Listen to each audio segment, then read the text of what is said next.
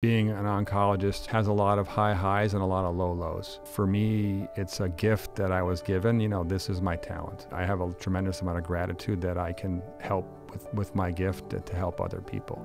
I try to be as empathetic as possible. These are people who have no symptoms. They're living their regular, normal life, and then they get this diagnosis, and it's not on their 2024 agenda. Last week, I took care of a 44-year-old man who has a 4-year-old kid.